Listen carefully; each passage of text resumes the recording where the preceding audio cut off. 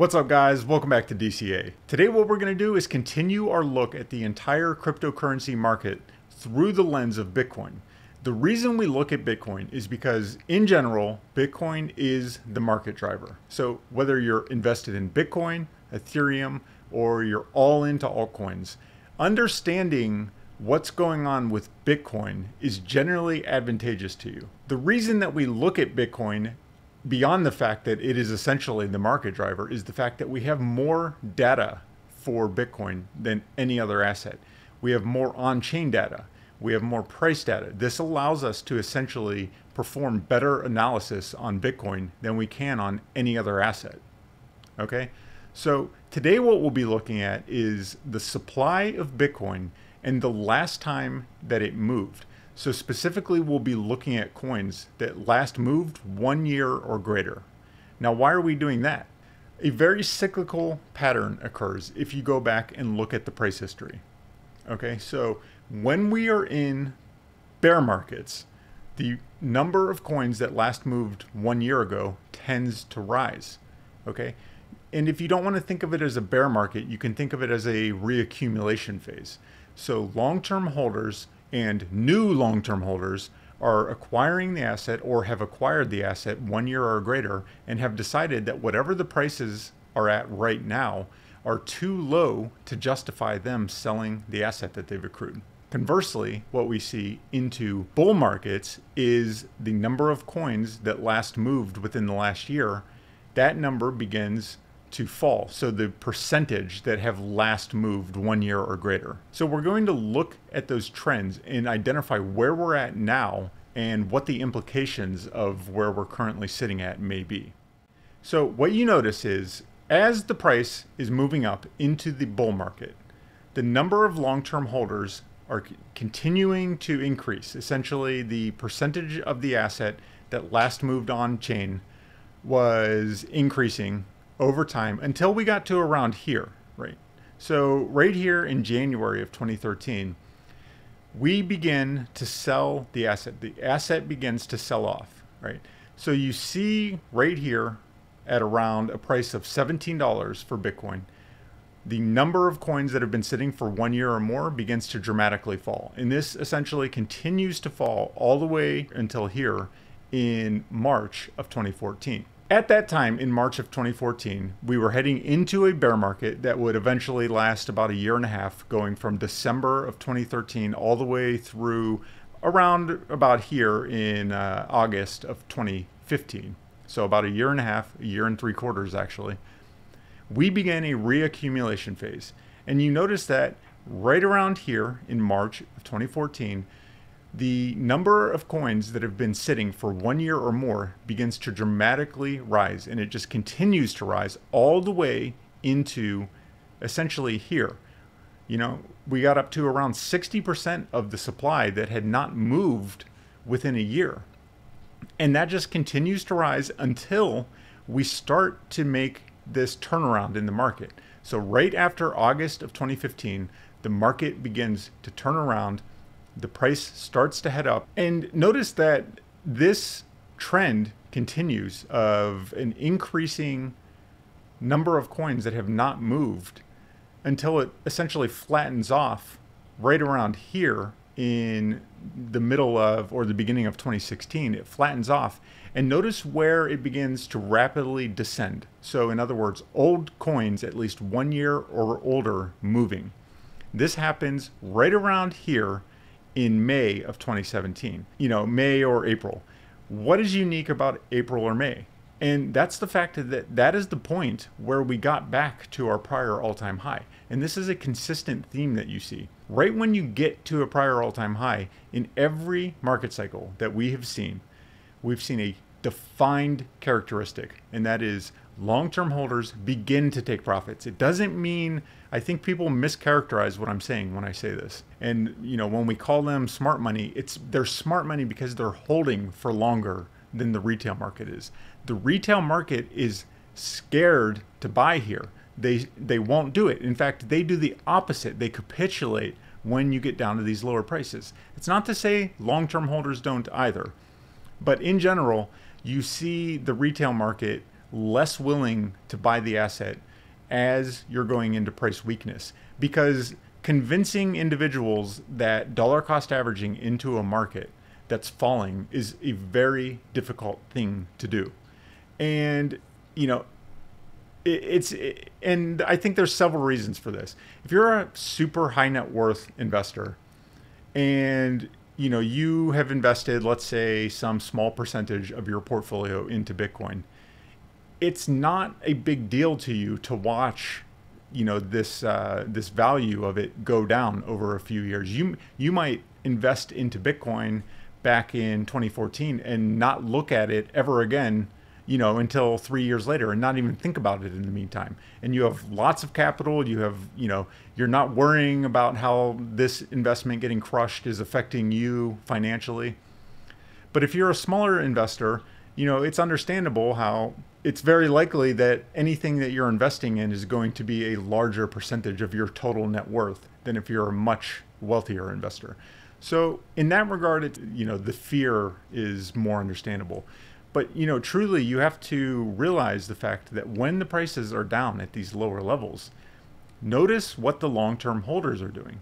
They are just sitting on the asset, and they're doing it increasingly so each time that we get down to these levels. So again, here in 2018, there's selling going on, and this rapidly begins once we get back to our prior all-time high around here in, you know, we made our prior all-time high in December of 2013, and then we begin selling once we get back to that level in 2018.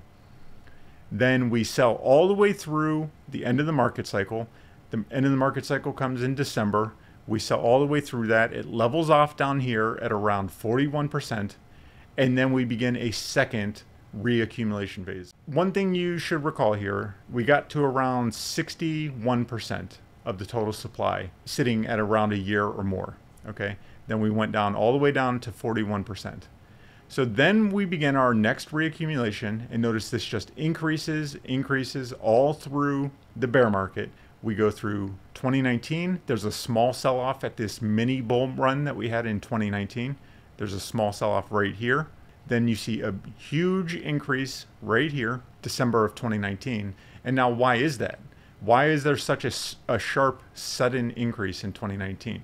And that's because the individuals, the savvy investors, in fact, you could even say the savviest investors, that bought tons of Bitcoin right here. Some individuals bought tons of Bitcoin right here as the price plummeted nearly 50% in just a few days in the end of 2018. So when we went from around $6,500 all the way down to around $3,500, a ton of Bitcoin were bought. Okay, and you see that right here. Look at all of these coins that aged 1 year exactly from this date here. And that means they bought those and didn't sell into the 2019 market because they aged 1 year right here at the end of December of 2019. Then we continue on. We get all the way up to another point where we reach around 60% of the total supply is 1 year or more since the last time it moved. Now notice that's almost the exact spot that we got to back in 2018. Once we got back up to this 60% of the supply has been sitting around for a year, so you run into a supply and demand issue. Supply is simply not enough to meet demand when you get down to these places where, or rather when you get up to these places where you're approaching 60% of the supply hasn't moved for an entire year. It's just sitting in cold storage wallets. Now, what you see again is we've come down into this valley, and notice what's happened. So we'll just zoom in now. We have actually bottomed out, and this is moving back up. And in fact, right now, we are sitting at a point of around 60%. Okay, so we are at around the same place where we were back in 2018. We are almost at that exact same place. Now, what happened when we got to 60% in the market cycle leading into 2020? And that was right around the time when the COVID capitulation event occurred.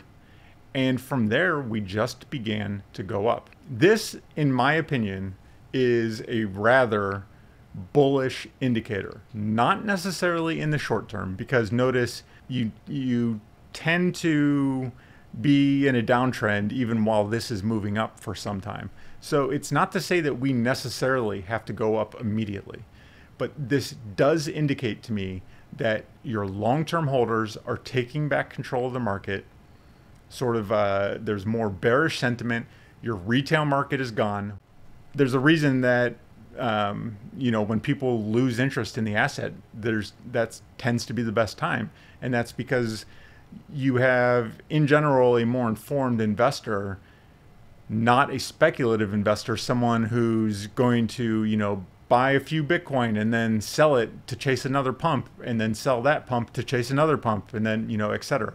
So these tend to be times when less informed investors are in the market. Okay, so you can think of these as market inefficiencies, because if you think about a fair value or a fundamental value, the definition of these terms indicates that you have market participants that are well informed about the asset that they are investing in, etc. They're very academic terms, fundamental or fair market value.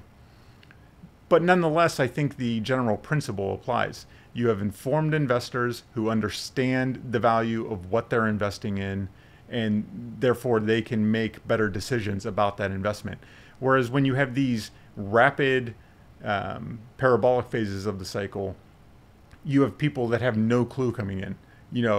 People that have just heard about Bitcoin within the last couple weeks, and they just want to chase the pump that they're hearing about on the news. So these can be considered more inefficient markets. And then we fall back down to, perhaps a fundamental value or a fair market value of the asset. And that's when you see the long-term holders buying. When the retail market is gone, when no one's interested, when the price is falling. And historically, these have been where the profits exist. The profits don't exist. If you come into the market when the bull market is going on, the risk to reward value becomes very high.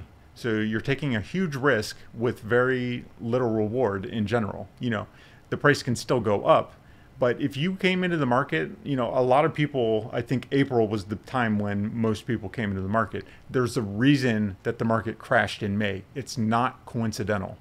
So that's why this was such a good opportunity. And again, what happened? What's the common theme? Retail had left the market at this time. There was not much retail market back in May through July. Likewise, since November, retail market got a small interest back in the market, going into November. And what's the consistent theme? They come in at the worst time to come in, and they leave at the worst time to leave. So don't be the retail guy. And if you're watching this, you're probably not the retail guy. You're probably becoming, or already are, the smart money. And that's the goal here. We want to think like these guys, the long-term holders. We don't want to think like these guys, the short-term holders, the come in and buy from the long-term holders. Okay, so that's going to be it for this one, guys. If you guys like this type of content, hit like and subscribe. And until next time, as usual, see you.